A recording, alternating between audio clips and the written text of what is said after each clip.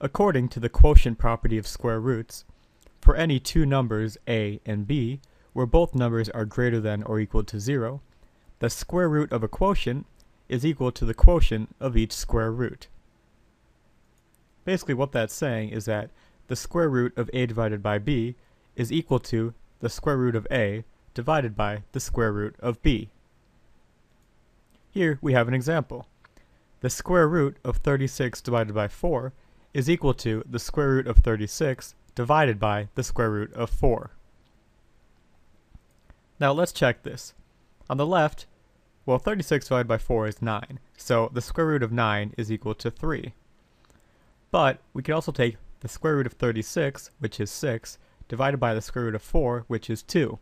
6 over 2 also gives us an answer of 3. So you can see that the quotient property of square roots is correct.